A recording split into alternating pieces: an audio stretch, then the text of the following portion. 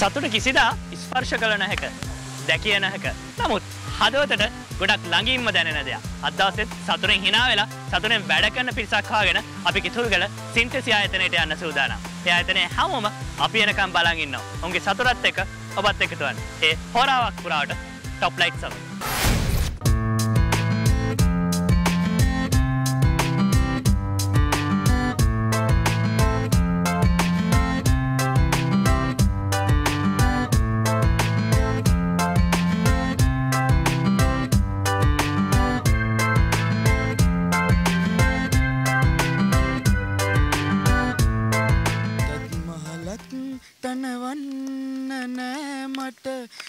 සෙනෙහසට ඉමි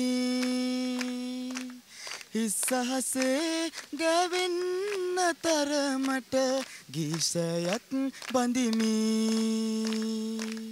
සිහිකර ඔබ ගැන බවුන් වඩයි මන අන්දය දෙනයන බිහිරිය දෙසවන සිහිකර ඔබ ගැන බවුන් වඩයි මන අන්දය දෙනයන බිහිරිය දෙසවන තත් මහලත් තනවන්න නෑ මට ඔබ සෙනෙහසට ඉමි හිස්සහසේ ගැවෙන්න තරමට ගීසයක් බඳිමි. සතුටින් ඉන්න හැමතැනම හොඳ යාළුවෝ පිරිසක් ඉන්නවා. මේ යාළුවෝ පිරිසත් එක්ක එකතුලා කොච්චර කාලද? අවුරුදු 3ක් වෙනවා. අවුරුදු 3ක් කියන ලොකු කාලයනේ. ඒ කාලෙත් එක්ක මොනවාද හරි හම්බ කරගත්ත දේවල් ජීවිතේ දියුණු කරගත්ත දේවල්? ගොඩාක් දේවල් දියුණු කරන් තියෙනවා. හැමදේම සතුටෙන් හැමදේම දියුණු කරගෙන ඉස්සරහට යන්න තමයි බලාපොරොත්තු වෙන්නේ. ඔයාගේ එහා පැත්තේ ඉන්නේ කවුද? මදුෂානි. මදුෂානි කියනවද කැමති? එහෙම නැත්නම් නම ඉතුරු කැලල කියනවද? මදුෂානි කියන කැමති. මදුෂානි කියන නම වැඩිපුර කාලයක් කටපාඩම් කරපු එකම එක්කෙනා නම මොකක්ද? එහෙම කෙනෙක් නැහැ. සාමාන්‍යයෙන් එහෙම කෙනෙක් ජීවිතේ මේ කාලේදී ඕනේ කියලා විශ්වාස කරනවද? එහෙම කට්ටිය ඕනේ නැහැ කියලා හිතනවද? ඉස්සරහට ඕනේ. රන්මසු ඒ වගේ මිනිමුතු ගෙනත් දෙනවා කියන කට්ටිය හැමදාම ජීවිතේ ළඟ ඉන්නවද? නෑ. කසුන් මේ දේවල් කොච්චර කියලා තියෙනවද මම වාගාව ඉන්නවා කියලා? එහෙම කියලා නෑ. බැරි වෙලා එයා පුංචි හරි දුකක් දීපු වෙලාවේ ඔය ඇස් දෙකට කොච්චර කඳුළු ආවද? ගොඩක්. දැන් ටිකට ඉස්සෙල්ලා එහෙම කිව්වේ නෑ කියලා කිව්වේ. වා කවුද? අර්ෂණි. මේ යාළුවොත් එක්ක මොනවද කරන ඩියුටි එක? මේ මැෂින් ඔපරේටර්. තරුණ කාලේ ගොඩක් සුන්දරයි. මේ කාලේ වැඩිපුර අහන්න කැමති මියුසික් ස්ටයිල් එක මොකක්ද? මම නම් ගොඩක් ඉතින් පරණ සින්දු වලට තමයි ආස කරන්නේ. ඒත් එක්කම ඉතින් අලුත් සින්දුත් ගොඩක් අහනවා. පරණ සින්දු වලින් වැඩිපුර ආස ගායකයෙක් ඇති. මම නම් ගොඩක් ආසයි ඉතින් HR ජෝතිපාල මහත්මයාට තමයි. ලස්සන ටැටු එකක් කරලා තියෙනවා. කවුරු මතක් වෙනවද මේ ටැටු එක කරේ? මගේ ලයිෆ් එක කොහොමත් මියුසික්. මම මියුසික් වලට ගොඩක් ආදරෙයි. ඒක සීවටනයක් වශයෙන් තමයි මේ වගේ ටැටුවක් ගහලා තියෙන්නේ. ගොඩක් hina වෙලා ඉන්න කට්ටිය හදවතින් ගොඩක් අඬනවලු. ඒ කතාව ඇත්තද? බොහෝ දුරට ඇත්ත. ඔයා ඒ කතාවට ඇත්ත කියලා හරියටම හරියට කියනවා. කොහොමත් ඉතින් සාමාන්‍යයෙන් අපි ගොඩක් කොල්ලෝ බෞතරයක් ගත්තොත් සාමාන්‍යයෙන් ගොඩක් හිතේ දුක හංගගෙන ඉන්නේ. ඇත්තටම වැඩිපුර බොරු කියන පිරිල් ළමයිද? එහෙම නැත්නම් මේ වගේ ලස්සන ගෑල් ළමයිද? මම හිතන්නේ ගෑල් ළමයි. ගෑල් ළමයි සාමාන්‍යයෙන් පුංචි බොරුවක් කියලා ඒ බොරුව අහන්න තව බොරු කීයක් විතර කියනවද?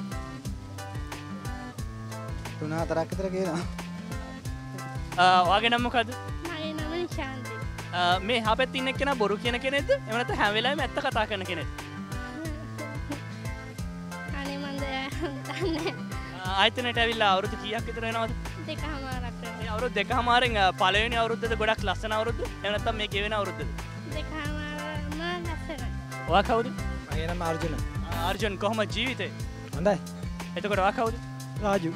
රාජු සාමාන්‍ය ෂර්ට් වලටද කැමති? එහෙම නැත්නම් ටී-ෂර්ට් වලට? සේට් වලට.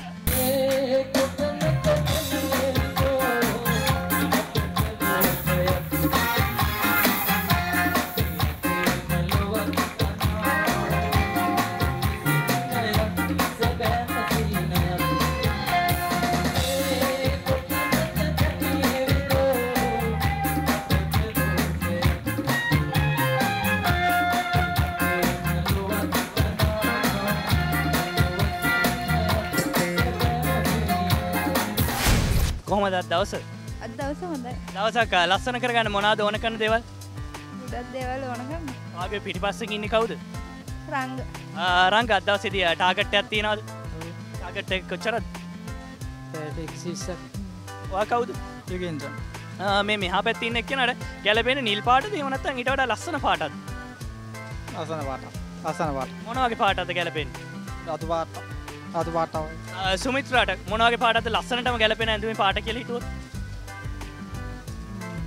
නිල් පාට. ඔයා කවුද? සිවා. ශිවා වගේ මොවාගේ නමත් මතක් කරමු. පිළිනි. මේ දවස්වල ආස කරනම ටිකක් හිතට දැනෙනම සින්දුවේ නම මොකක්ද? ගොඩක් තියෙනවා. ඔයා කවුද? ස්වර්ණලත. මෙයාලත් එක්ක ගෙවන ජීවිතේ කොච්චර සතුටින්ද ඉන්නේ? මූල සතුටෙන් අපි. කොච්චර කල්ද ආයතනයට ඇවිල්ලා? මාස 8ක්. මාස 8ක්. නල්ලේ තිලක තියෙන ලස්සනට සිංහල කතා කරන ඔයාගේ නමත් කිව්වොත්? දේවික. දේවි, ගෙවල් කොහෙද? අල්ලිවත්ත. ලස්සන තෝඩු දෙකක් තියෙනවානේ. ওই තෝඩු දෙකට අමතරව තව මොනවද තියෙනවද ගාව තෝඩු? ඒක විතරයි තියෙන්නේ. ලස්සනට හැඩෙන්නත් ආසෙදනේ. මොන වගේ පාටවල වල ඇඳුම් අඳින්නද කැමති? මෙරුන් පාටවල. පංජාබ් කිට් කීයක් විතර තියෙනවද? 8ක් විතර. 8ක්. ඒ 8 වැඩිපුරම ආසම් පාට මොකක්ද? අර මෙරුන් පාටට අමතරව. කොළ පාට. අරය හම්බෙන්න යනකොට කොළ පාට දන්දින්නේ මෙරුන් පාටද? මෙරුන් පාට. ඔයා කවුද? යමුනා. ඔයාගේ නමත්? ධම්මිකා. සබීතා. ජීවනි. ඔයා කවුද? මම ප්‍රසාද්. ප්‍රසාද්. ප්‍රසාද් ගම මෙහෙද? එහෙම නැත්නම් මෙහෙට වැඩට ආවද? මේට වැඩට ආවා. කොහෙද ගෙවල්? යටියන්දොට. ඔයා කවුද? මම දීප්ති. දීප්ති ලයින් එකේ කී දෙනෙක් විතර වැඩ කරනවද? 33ක් ඉන්නවා. 33ක්. ඒ 33ත් එක්ක කොච්චර විතර ලොකු ටාගට් එකකටද මහන්සි වෙන්නේ? 1500 ටාගට් එක. ඔයාගේ පිටිපස්සේ ඉන්නේ කවුද? ඉෂාරා. අපි පොඩ්ඩක් කතා කරමු. පවුල ඉස්සර පොඩ්ඩක් කිව්වොත්. මායි අම්මයි තාත්තයි නංගිලා දෙන්නයි මල්ලි. මට අවස්ථාවක් හම්බ වෙනවා ලෝක රූරජින් තරඟයට යන්න. ඔයා ඒ වගේ තරඟයකට යන්න අවස්ථාවක් හම්බුනොත් කොච්චර සතුටින්ද ඉදිරිපත් වෙන්නේ? ගොඩාක් සතුටින් ඉදිරිපත් වෙනවා. මම ඒ වගේ තරඟ වලට එක එක දේවල් කරන්න තියෙනවානේ. ඔයා කෙට්ටු වෙන්නද කැමති? එහෙම නැත්නම් තව ටිකක් මහත් වෙන්නද? කෙට්ටු වෙන්න කැමති. ඒ වගේ තරඟයකදී කිලෝ කීයකින් විතර කෙට්ටු වෙලාද ඒ තරඟයට යන්න ආස? 15කින් විතර. ඔයා කවුද? මම නිසංසලා. පවුලේ කවුරුද ඉන්නේ? බබාලා දෙන්නයි මහත්තයයි. ඔයා කවුද? මම මල්කාන්ති කුලසේකර. තරුණ කට්ටියක් එක්ක වැඩ කරන්න හම්බෙලා තියෙන්නේ. මොකද හිතෙන්නේ ගැන? සතුටුයි. අපි සහයෝගයෙන් වැඩ කරනවා. තරුණ කාලේ ජීවිතේ සුන්දර. එහෙම නැත්නම් මේකේ වෙන කාලෙද? සුන්දරයි. ඔයාගේ පිටිපස්සේ කවුද ඉන්නේ? ජීවනි. ජීවනී කිව්වොත් දන්නේ? එහෙම නැත්නම් බට්ටි කිව්වොත් හැමෝම? බට්ටි කිව්වොත් තමයි. බට්ටි කියන නමට කොච්චර ආදරේද? ගොඩක් ආදරේ. බට්ටි ටිකක් අහිංසක කෙනෙක්ද? ටිකක් තරහ යන කෙනෙක්ද? තරහ එනක තියෙනවා ඉතින්. යාළුවා ටිකක් හොරෙන් බල්ල hina වුණොත්ද ලස්සන? එහෙම නැත්නම් ටිකක් කෙලින් බල්ල hina වුණොත්? කෙලින් බල්ලා hina වුණොත් ලස්සනයි. හරි ආසාවයි කටහඬි පුංචි සින්දුවකුත් අහන්න.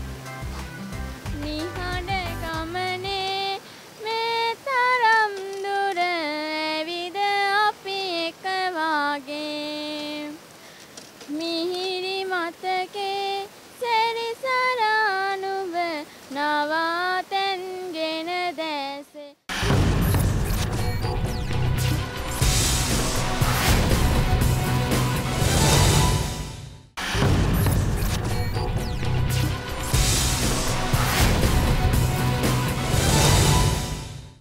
වැඩ වැඩි දවසක්ද?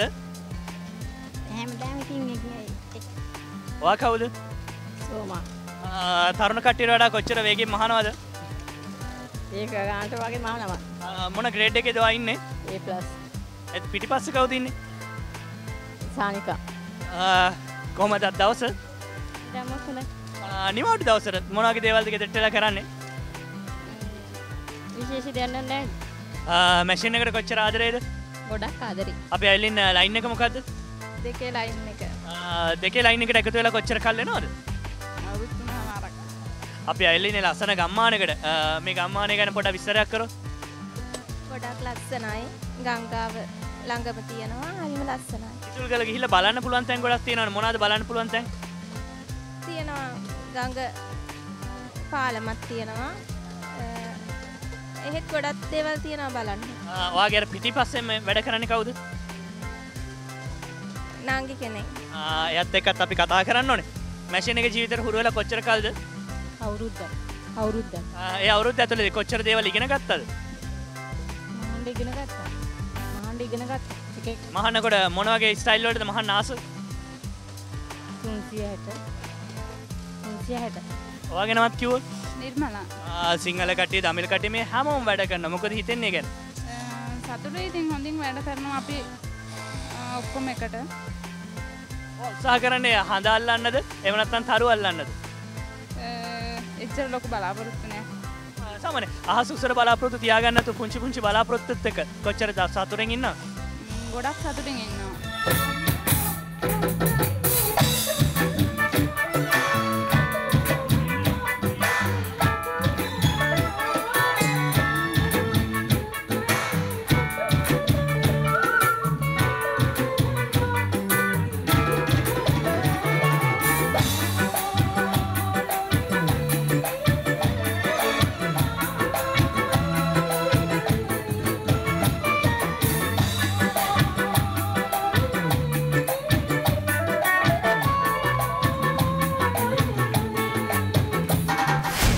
ඔයාගේ නමත් කිව්වා? අනුෂා. ඩිවිෂන් දෙකක් විතර වැඩ කරන්නේ. ඔයාලා ඩිවිෂන් එක කොච්චර සතුටින් වැඩ කරනවද? ගොඩක් සතුටින්. ඔයා කවුද? සෙල්වි. සෙල්වි වගේම ඔයාගේ නමත් කිව්වොත්? ප්‍රමිතා.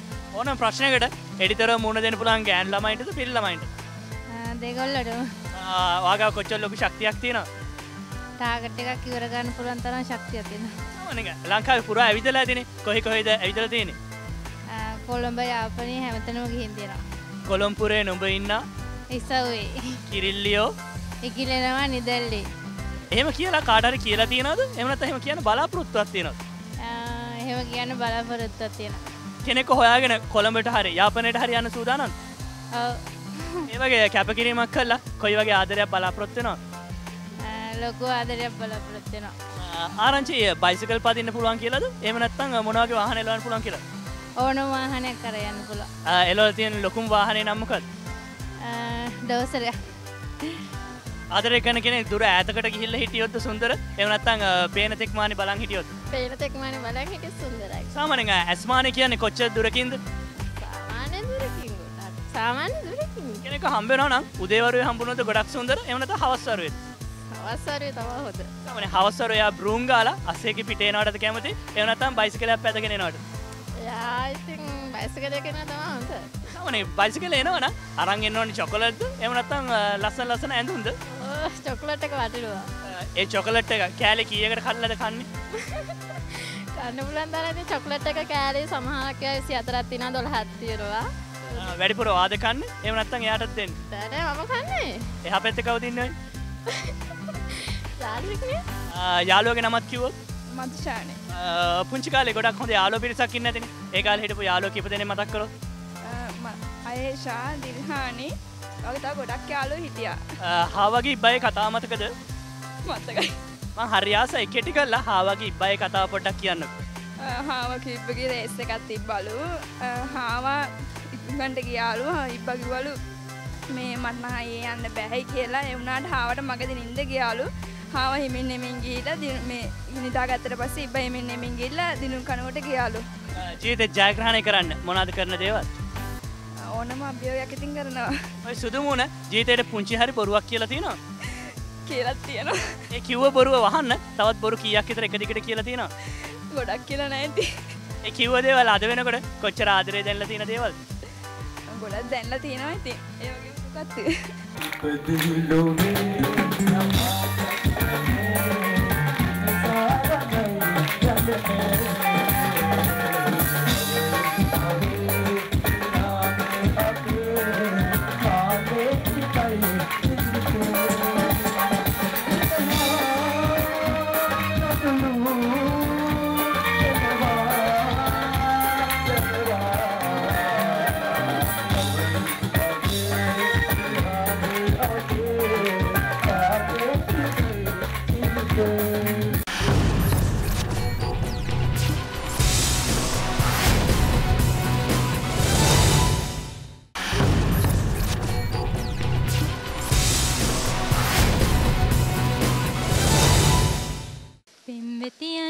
පිම්වතියන්නේ මහා සාගරේ මහා සාගරේ කඳුලිනි ජල කඳ සෙදුනේ සුසුමිනි රළ නෙගුනේ කුණාටු මුහුදේ අඩ සඳ පිපුනේ වේදනාගිනේ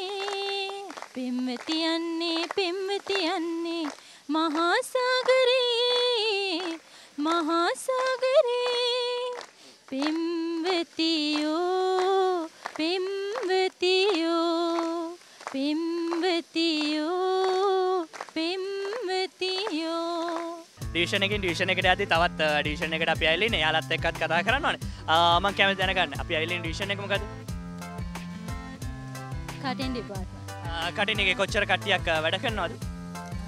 35. ඒ කට්ටියත් එක්ක විනෝද ගමන් එහෙම නැත්නම් යාළුවොත් එක්ක කොහෙද ගිහිල්ලා තියෙන තැන්? එහෙම තාම නෑ ගිහිල්ලා. මෙහා පැත්තේ කවුද ඉන්නේ? වාගේ නම වාම කියන්නකෝ. සේනාලි ලක්මාලි. මේ ටීම් එකත් එක්ක එකතු වෙලා කොච්චර කල් වෙනවද? මාස 7ක් විතර. වාගේ පිටිපස්සේ ඉන්නේ කවුද? චානුක. ශානුක ඉස්සරහට ඇවිල්ලා අපි කතා කරමු. ශානුක අද වෙනකොට කොච්චර කල්ද වැඩට ඇවිල්ලා? මම මාස 7ක් වෙනවා මේ ඒ කාලේ ටිකක් සුන්දර කාලයක්ද? එහෙම නැත්නම් ඒ කාලේ අමතක කරන්නම් බැරි කාලයක්ද? ගොඩාක් සුන්දරයි අමතක කරන්න බැරි තැන් ගොඩාක් තියෙනවා. ඇත්තටම සුන්දරයි. පළවෙනි ආදරේ සුන්දරයිද? එහෙම නැත්නම් ඊට පස්සේ ලැබිච්ච ආදරේද ගොඩක් සුන්දරද? ආදරේ සුන්දරයි කොහොමද? ආදරේ සුන්දරයි ඇත්තටම මෙහෙට ඇවිල්ලා එහෙම සම්බන්ධයක් තියෙනවා දැන්. සතුටින් ඉන්නේ. පළවෙනි මෙයාව දැක්ක දවසේ කොච්චර ආදරයක් හිතුණාද? එහෙම හිතුන්නේ නෑ. එහෙම හිතුන්නේ නෑ. ඔයා කවුද? ලක්මිනි. යාළුවෝ කට්ටියක් ඉන්නවා. මේ කට්ටියත් එක්ක දවසකට කොච්චර විතර වැඩ කරන්න ඕනේද? ටාගට් එකක් තියෙනවා. ටාගට් එකට වැඩ කරන්න. ඔයා කවුද? දුලංජි. අද දවසේ යනකොට කොච්චර සතුටින්ද වැඩ කරන්නේ? ගොඩක් සතුටින් වැඩ කරනවා අද දවසේ. රටකින් එහා තනි වෙන්න අවස්ථාවක් හම්බුනොත් ලංකාවත් අඩබයි කියනවාද? ලංකාවට කොච්චර ආදරේද? ගොඩාක් ඔයාගේ එහා පැත්තේ ඉන්නේ කවුද? චන්ද්‍රන්. ඔයා කවුද? ඉරේෂා මොනවාගේ විනෝදාංශ වලටද කැමති? ක්‍රීඩා කරන්න ක්‍රීඩා වලින් ඉස්කෝලේ කාලේ සහතික සම්මාන ලබාගෙන ඇති. මොනවාද ලබාගෙන තියෙන්නේ? නෙට්බෝල් දුවල ඉස්සගන්න ඔයා කවුද? මන්දුෂානි. ගෑල්ලම උයන්න දක්ෂයිනේ. රහටම උයන්න දන්න කෑම වර්ගෙ මොකද්ද? එළවලු වර්ග උයන්න. සාමාන්‍ය මොනවා ගෙලවලු වර්ග උයන්න දාස? සෝයා. සෝයා හැම. මේ එහා පැත්තේ කවුද ඉන්නේ? සීතා. සීතා කියනකො බලන්න අද දවසේ කොච්චර සතුටින්ද වැඩ කරන්නේ? ගොඩක් සතුටින් වැඩ කරනවා. ගෑල්ලම එක එක හීන දකින්නවනේ. ඔයාටත් හීනයක් තියෙනවද? ඔව්. ඒ හීනේ රජ කුමාරයෙක් ඉන්නේ. එහෙම නැත්නම් ඊට වඩා ලොකු දෙයක්ද තියෙන්නේ?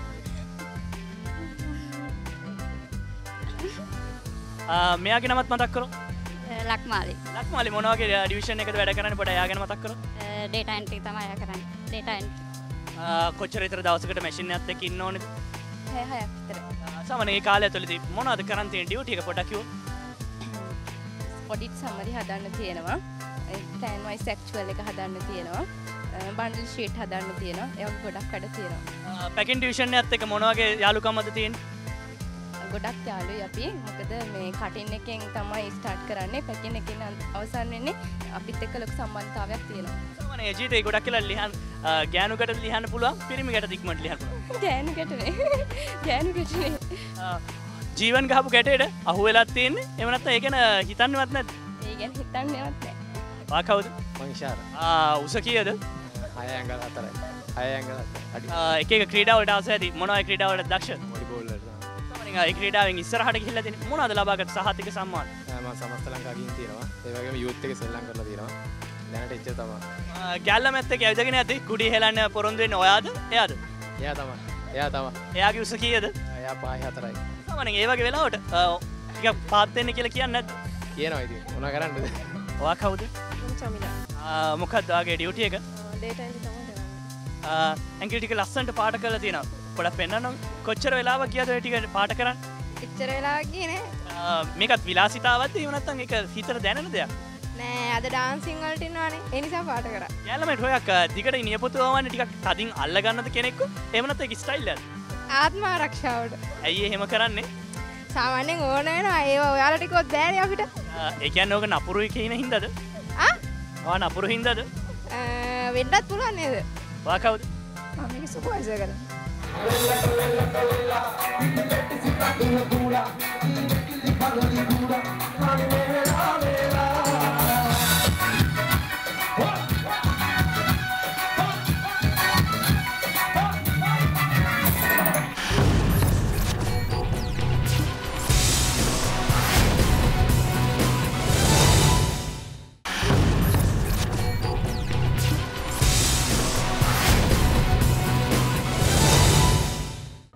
මෙතන යාළුවෝ ගොඩක් ඉන්නවා. යාළුවෝ කීප දෙනෙක්ගේ නම් මතක් කරොත්. මෙතන ඉන්නවා නුවන් ඉන්නවා සමීර ඉන්නවා චාමර ඉන්නවා ලහිරු ඉන්නවා ආශය ඉන්නවා. යාළුවම ටිකක් අහිංසක කට්ටියක්ද? එහෙම නැත්නම් ටිකක් හිත රිදවන කට්ටියද? එහෙම නැත්නම් කතා කරන්නේ නැති කට්ටියද වැඩිපුර? නෝ I think කට්ටිය ඔයාගේ මේ හදවතට ලං වෙච්ච කෙනා ඒ කොටසෙන් කොයි වයි කෙනෙක්ද? ගොඩාක් හොඳ කෙනෙක්. ඔයා කවුද? ශාන්ත. අනුෂ්කා. කොච්චර කාලයක් ආයතනයේ වැඩ කරනවද? සති දෙකක් වෙන ඇවිල්ලා. පවුලිස්සර පොඩ්ඩක් කතා කරමු. අම්මයි තාත්තයි අයියලා දෙන්නයි අක්කයි. ලස්සන කටහඬක් තියෙනවානේ. ওই කටහඬට කෙනෙක්ගේ හදවතක් උණු කරන්න පුළුවන්ද? එහෙම නැත්නම් ගලක් බවට පත් කරන්න පුළුවන්ද? එහෙම නෑ. කවුරු හරි කෙනෙක් කිව්වොත් ඔය කටහඬ මං හරි අහන්න ආසයි කියලා. එහෙම කවුරු හරි කියලා තියෙනවද? ඇස් දෙක පියාගන්න පොඩ්ඩක්. ඇස් දෙක පියාගත්ත ගමන් එකපාරට මේ රූපේ කවුද?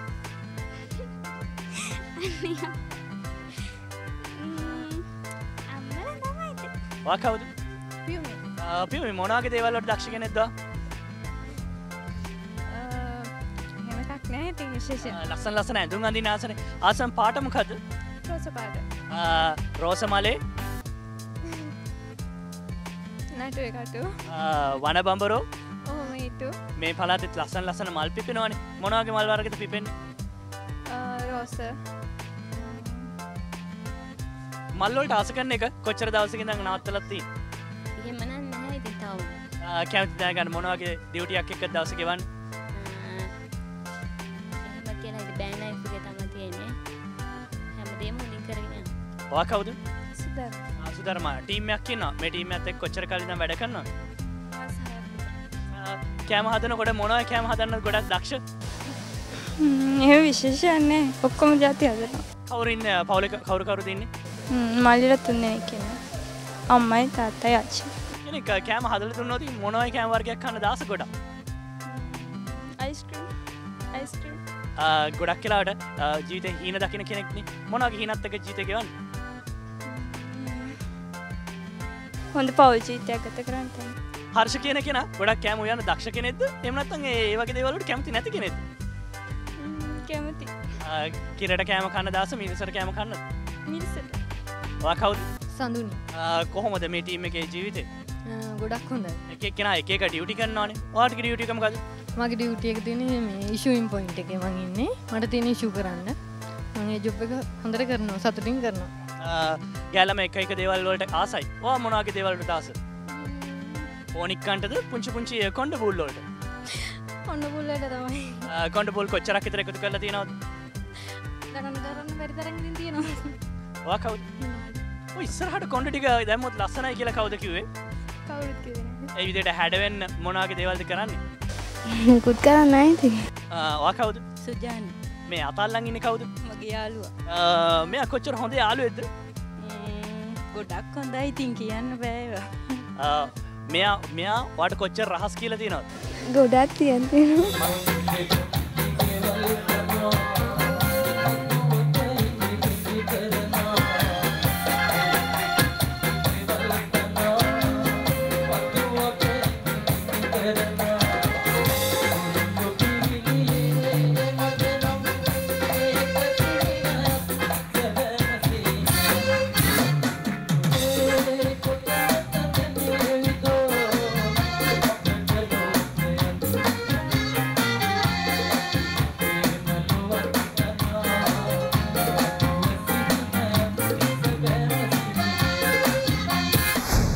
ඔයා කවුද?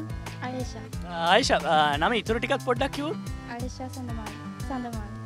සඳමාලි කියනවටද කැමති? එහෙම නැත්නම් ආයිෂා කියනවද? සඳමාලි කියනවට. සඳමාලි කියන. සඳක් වගේ ලස්සනයිනේ ওই මූණ. ওই මූණට මොනවාගේ දේවල්ද කරන්නේ තව ලස්සන වෙන්න? කරනවා ඉතින්. කරනවා. හඳ ලස්සනයි කියලා ගෑල්ලමෙන්ට උපමා කරන්නේ හඳේ ආවාට තියෙන හින්දාද? එහෙම නැත්නම් හඳ ඉච්චර ලස්සන හින්දාද? අනේ වන්ද. ඔයා කවුද? දිලාරා. ඔයාගේ නමත් කිව්වොත්? දිලානි. ඩෙනින් කලිසම් වලටද කැමති? එහෙම නැත්නම් ලස්සන ගවුම් වලටද? ගවුම් වලට. ගවුම් වලට. ගවුමක් මහදී ටිකක් අත් දෙක බෝරිච්චයක් තියෙන්න ඕනේ. එහෙම නැත්නම් ටික කොයි විදිහට දිගට දානවද? දෙවිදියටම කැමති. ඔයා කවුද? තාක්ෂිලා. මං ඉන්ද්‍රානි. මොනවාද මේ ආයතනයේ කරන රාජකාරී? මං ඉන්ලයින් QC විදියට තමයි වැඩ කරන්නේ.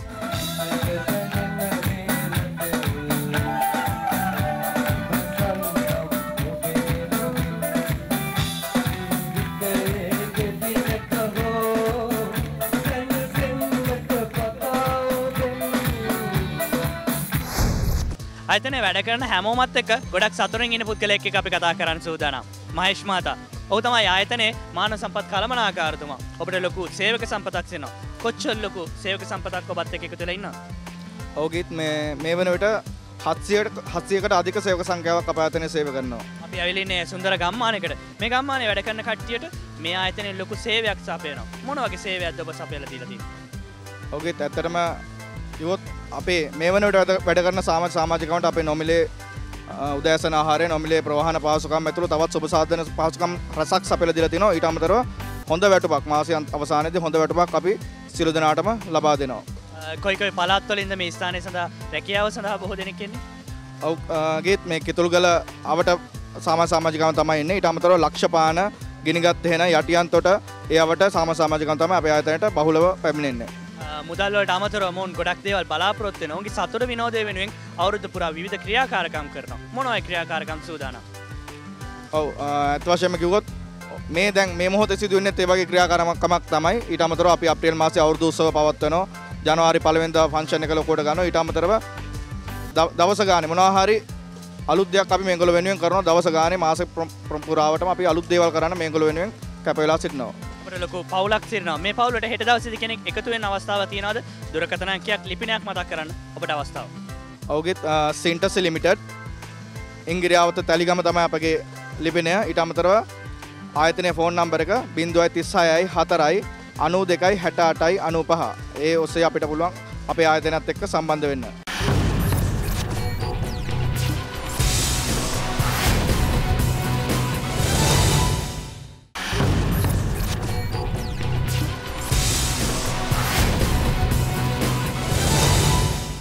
ආයතනයේ විවිධ තරාතිරම රැකියා කරන පුද්ගලයෝ ඉන්නවා. ඒ අතරතුරෙන් අපේ නිෂ්පාදන කළමනාකාරතුමන් සමගත් කතා කරන්න ඕනේ. නන්දන මහතා මාත් සමග ඉන්න ඔබට ලොකු සේවක සම්පතක් සිටිනවා. මේ ආයතනයේ එකතු වෙලා කොච්චර කාලයක් වෙනවද?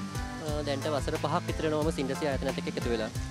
වසර 5ක් කියන්නේ දීර්ඝ කාලයක්. ඔබට හම්බෙලා ඉන්න පිරිස කොයි වගේ දක්ෂතා තියෙන පිරිසක්ද? ඇත්තම සින්ඩසි කිතුල්ගල කියලා කියන්නේ අපේ අභියෝග ගොඩක් ජය ගන්න පුළුවන් ආයතනයක්. එතන මට ඉන්නවා මගේ නිෂ්පාදන අංශ 11ක් තියෙනවා. එතන බොහොම කාර්යශීලී දක්ෂ සුපර්වයිසර්ස්ලා 11 දෙනෙක් මට ඉන්නවා. ඊට අමතරව නිෂ්පාදන විධායකවරු 3 දෙනෙක් ඉන්නවා මගේ මේ පිරිසත් එක්ක ඉදිරියට යන්න. අපිට හම්බෙලා ඉන්නේ තරුණ පිරිසක්. ඔවුන්ගේ දක්ෂතා එක ලංකාවේ කොයි වගේ තැනකට ආයතනය අරන් යන්නද බලාපොරොත්තු? ඇත්තටම සින්ඩසි කියන අභියෝගය අපිට එද්දී අපි කිතුල්ගල කියන ආයතන අලුතෙන් පටන් ගත්තේ. ඉතින් අපි ආඩම්බරව කියනවා අපේ සමස්ත ව්‍යාපාරය දෙස බැලුවාම අපි සින්ඩසි කිතුල්ගල ආයතනයේ මේ තරුණ පිරිසත් එක්ක ගොඩාක් ඉදිරියට ඇවිල්ලා තියෙනවා. අපිත් එක්ක විශාල තරුණ පිරිසක් එක්ව වෙනවා දිනපතාම. ඉතින් මේක අභියෝගයක් විදිහට අරගෙන හැමදාම ඉදිරියට යන තමයි අපේ බලාපොරොත්තුව. රාජකාරී කරනට අමතරව ඔවුන්ගේ සතුට විනෝද වෙන්නේ නිෂ්පාදන කළමනාකාරතුමා මොන වගේ රාජකාරියක්ද කරන්නේ? ඇත්තටම අනිත් ආයතනත් එක්ක ගත්තාම අපේ ආයතනයේ නිෂ්පාදනය සම්බන්ධයෙන් ලැබෙන පීඩනය කෙනෙක් ගොඩක් අඩුයි අපේ සහෝදර පිරිසට. මොකද අපි බොහොම සුහදශීලී වටපිටාවක තමයි වැඩ කරන්නේ. ඉතින් මානව සම්පත් අංශිනුත් අපිට ලොකු පිටුවහලක් ලැබෙනවා. ඒ වගේම මේ වගේ වැඩසටහන් සම්බන්ධීකරණය කිරීම සම්බන්ධයෙන් අපේ අනෝජ් මහතා සිටිනවා. ඉතින් ඒ වගේ දේවල් හරහා අපි හැමදාම සුහදශීලී වටපිටාවක තමයි අපේ සහෝදර සහෝදරියන්ක ඉදිරියට යන බලාපොරොත්තු වෙන්නේ.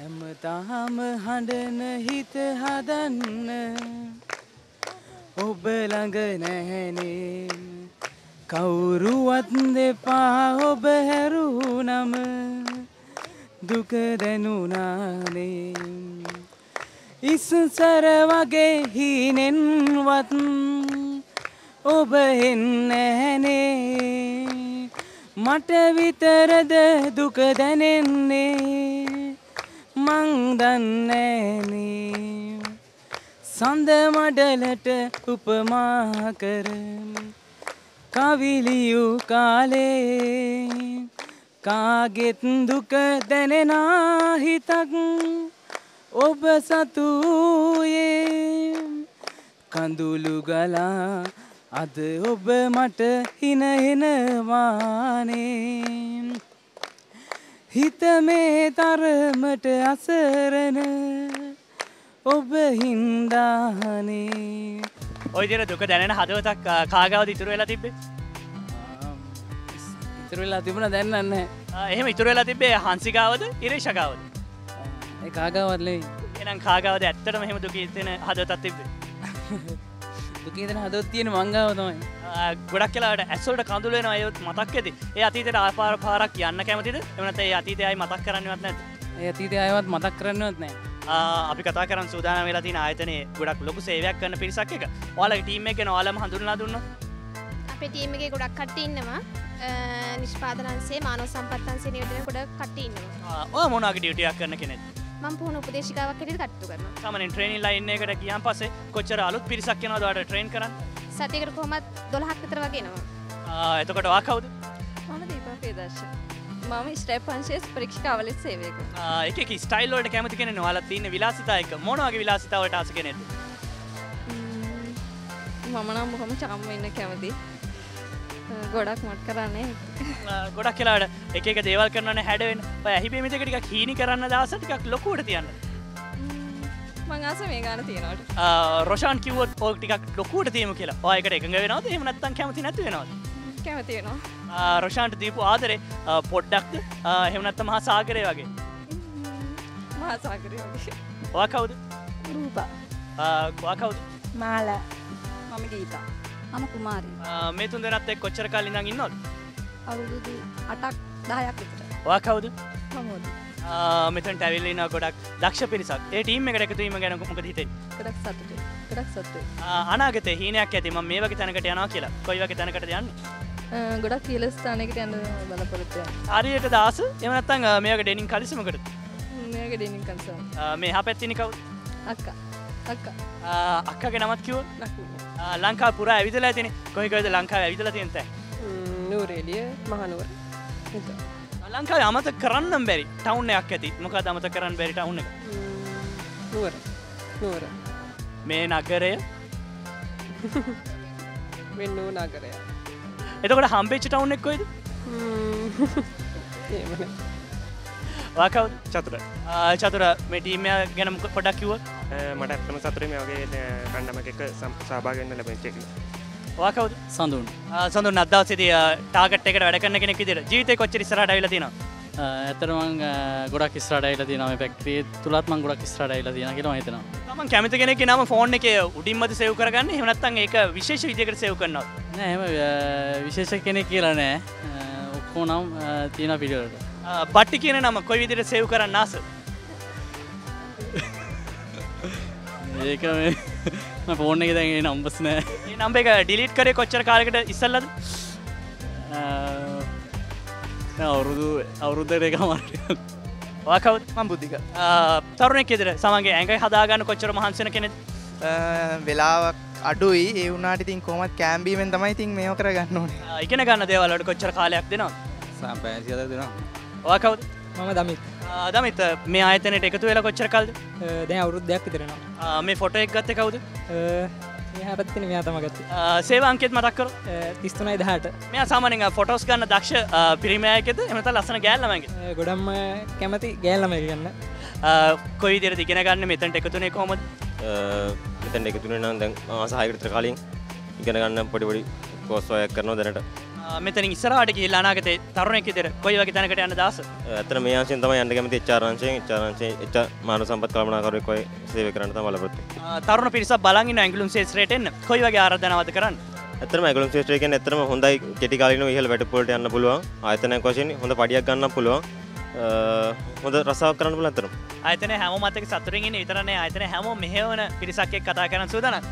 ඔබේ රැකියාවත් මතක් කරොත්. මම කාර්යයක් දෙන කළමනාකරු.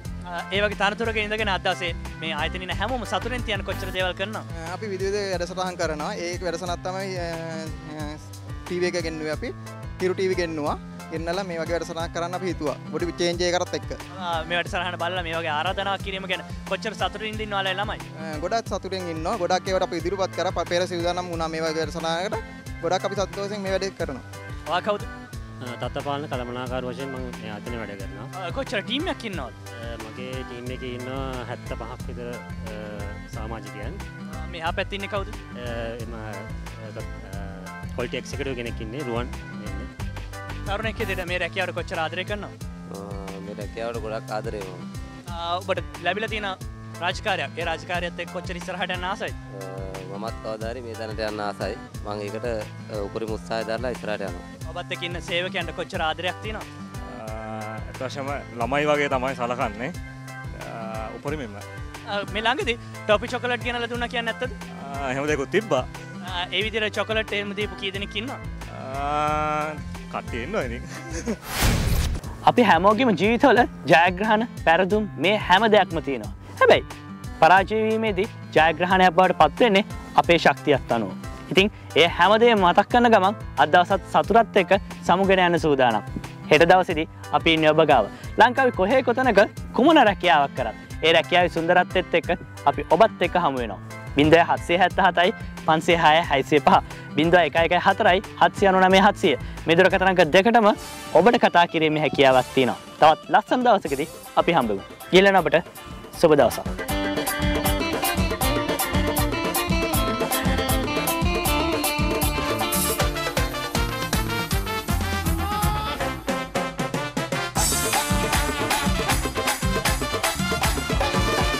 රාජකීය බීම බීලා පිස්සු හදන කෑම කාලා සොමිය දාලා ඉතලා ඒ දිනේ ඔය දුවව දෙනවා කියලා දැන් මාමා බොරුව දාලා මම දැකලා මොකද හැංගුනේ රාජකීය බීම බීලා පිස්සු හදන කෑම කාලා සොමිය දාලා ඉතලා ඒ දිනේ ඔය දුවව දෙනවා කියලා දැන් මාමා බොරුව දාලා මම දැකලා මොකද හැංගුනේ